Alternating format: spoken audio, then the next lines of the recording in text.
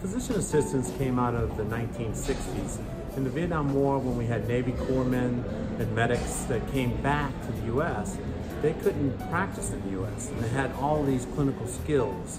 And so physician assistants was created to allow these corpsmen now to help and take care of patients in the U.S. From that, they're a vital part of the modern healthcare team. So everyone knows physicians and surgeons, but physician assistants are like physician extenders, and they really help.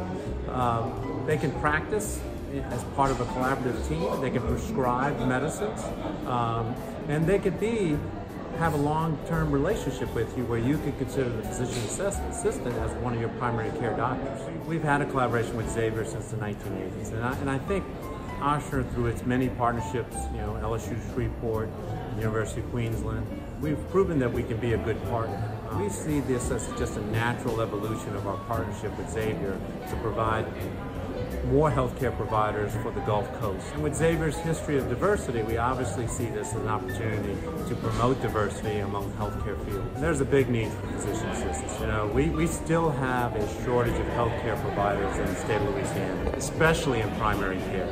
There are many areas throughout the state that don't have access to healthcare. So we see physician assistants as a way to provide access to areas where normally we don't have.